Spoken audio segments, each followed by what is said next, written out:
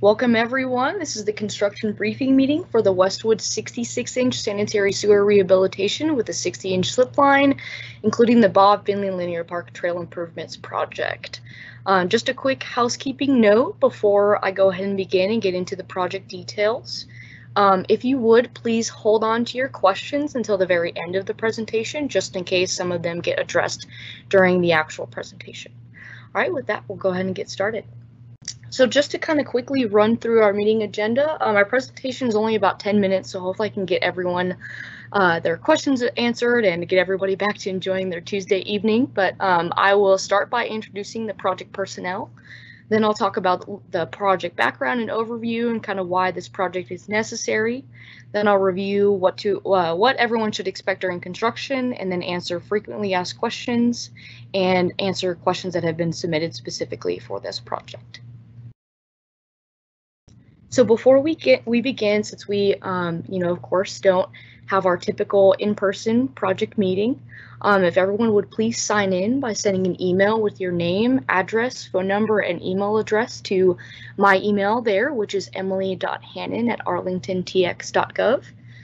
I'll give everyone a few seconds before I jump into the project details for you to take down my contact information and sign in for this meeting.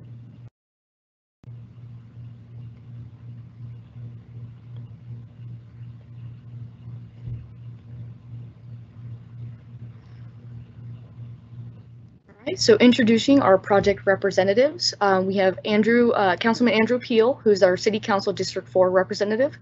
Unfortunately, Councilman Peel was not able to join us for this evening's meeting due to a miscommunication about our project meeting getting rescheduled.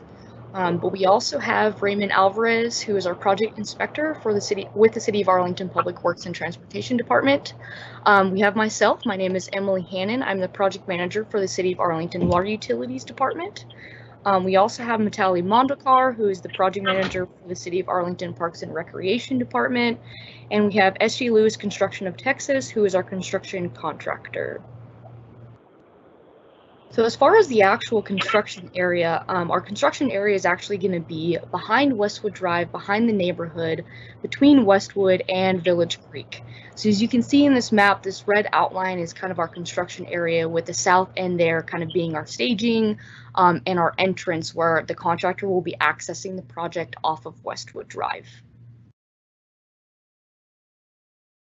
So just some project background and why this project is necessary. So actually in 2015, the existing 66-inch sanitary sewer main collapsed and required an emergency repair. And you can see a photo from that emergency repair on the left side of this slide here, just downstream of that concrete metering structure. And that concrete structure is actually visible from Westwood Drive. And I'm sure if you live in the area, you're quite familiar with this structure. But anyway, after the city conducted an inspection, we confirmed that about 1,100 linear feet of the pipe was structurally deficient due to corrosion and needed replacement.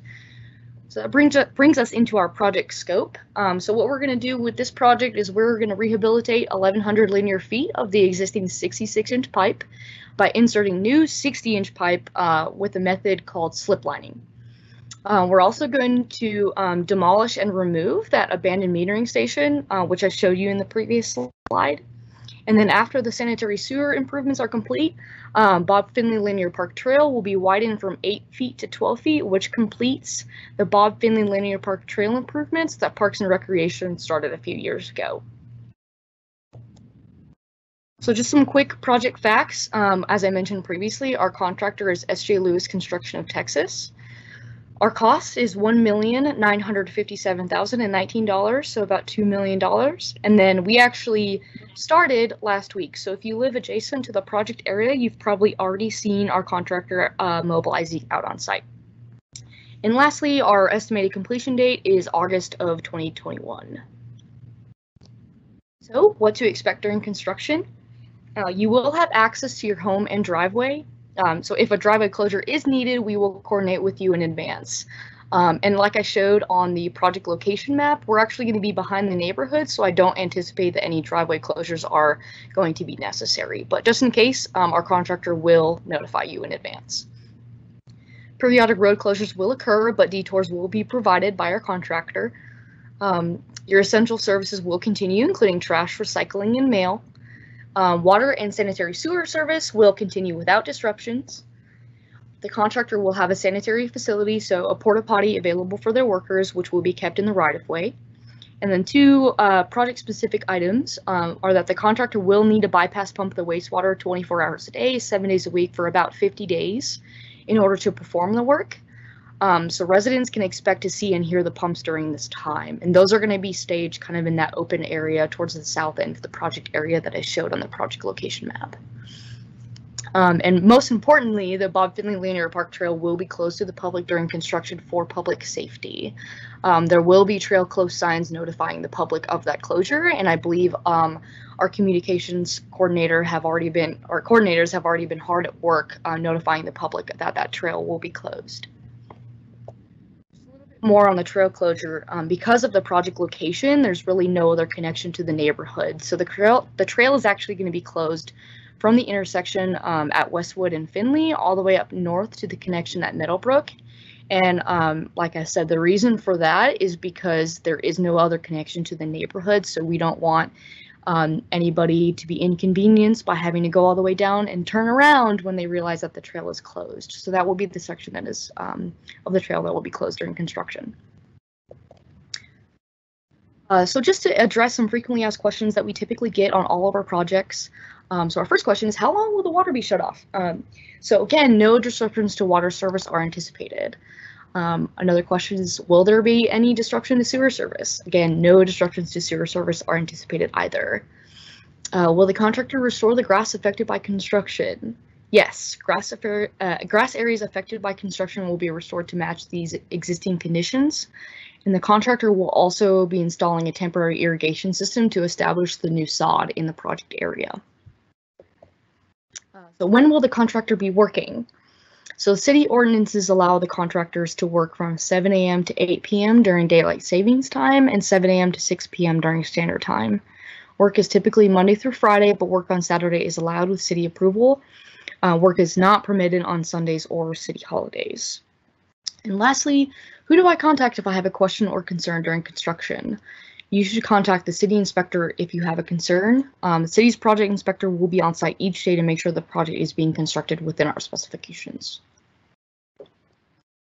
And to answer some questions that have been submitted by our residents, we received 3. So the first one is, how will traffic be impacted during the interlocking lights before and around the holidays? So during work hours, there will be construction traffic on Westwood Drive. Detours will be provided, but after work hours, we do not anticipate there to be construction traffic, and therefore we don't anticipate that we will conflict with the interlocking lights. Our contractor is also very aware that this is an event yearly in the area, so we will plan accordingly. Will there be a detour around the work area for bikers who start at the linear park and go all the way to River Legacy? No, there will not be a detour, and I would refer to the trail closure map again on this question. So if you plan on, or if your normal route is through this project area, I would ask, or we would ask, that you need to begin your journey north of the project site if you're on your way to River Legacy, because again, this project area will not be accessible. It's a public safety concern, and is an active construction site, so it will be closed. And the last concern that we received is that sometimes it smells bad in the area. So how will the smell be improved? So the source of odor is the concrete metering station, which was just upstream of the failure that I showed you in that photo. And that will be removed with the project. But in the meantime, so until it is removed, the odor control canister that is currently existing will be replaced, and we anticipate that to be complete by the end of next week. And that concludes all the questions that we got submitted were submitted by residents before our presentation. But if anyone has any additional questions that were not answered during the presentation, please submit them in the chat function of the Microsoft Teams application. I will answer questions that are relevant to the project and helpful to the wider audience. But if you have questions about your individual property concerns, please feel free to send me an email, which again is emily.hannon@arlingtontx.gov. And if you can't find the Q&A function on the application, it kind of looks like a little box with a question mark in there. So I will go ahead and see if we received any questions during our presentation. So one question we received is, when will the removal of the structure take place? And to that, I would defer to Pete if you're on the call. Pete is our representative with S.J. Lewis Construction, to help me kind of answer that question, where that is in the construction schedule. Good evening. This is Pete Stahl. Sometime between the next 30 to 40 days, that structure will be removed. All right, so for anybody that didn't catch the answer to that question, so the question was, will the removal of the structure take place? And the answer was sometime within the next 30 to 40 days, while the bypass pumping is happening. So another question that we received is, will the foul smell improve when the structure is removed? The answer to that is yes. So since that structure currently is open to atmosphere and we're removing it, we should really not have any odor issues after. We will have 2 new manholes in the area, which will have odor control canisters on them to help with the odor as well. But we totally recognize that that structure, was a huge cause of the odor in the area. So we do anticipate it improving, if not being totally eliminated after the project is complete. Another question we received is, will the PowerPoint be available for us to go over? Yes, after the presentation, it will get posted to the city's website. So everyone will have access to not only the presentation, but also the recording of the public meeting. Another question we received is, will the manholes be permanent additions? Yes, those manholes will be permanently placed. They're going to replace that old concrete structure. So they will be in the ground, but they're not going to be an above ground structure like that the existing metering station is now. So the last question we received is, so you anticipate that the manholes will not generate as much smell as the structure? Right. So yes, that is correct. So the manholes will have odor control canisters on it, so they're not going to be, like I said, open to the atmosphere like that existing concrete structure is. So we do not anticipate the smell, or we anticipate the smell getting better after the project is complete. So another question that we received is, will the construction generate any additional smell after the structure is removed? So that I would answer, or I would deflect that question to Pete, if Pete wants to help me answer that. No, it will not.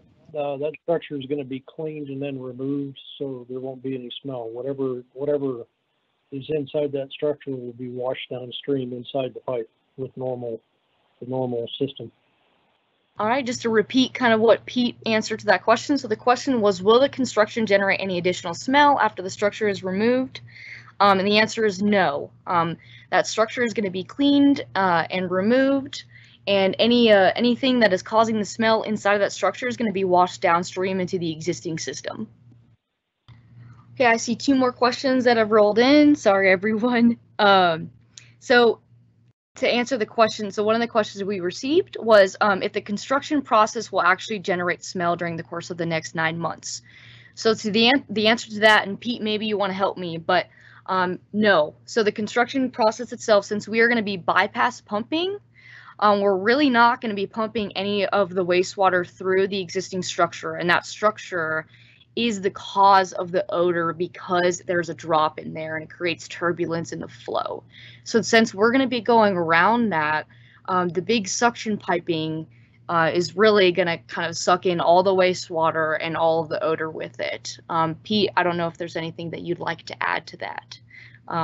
But no, we don't anticipate that the construction process is going to make the smell worse. Okay, now I have not seen any new questions roll in, but if you have any additional questions, please feel free to send me an email or call my phone number here that's on the end of the slide. Thank you all for attending and have a great evening.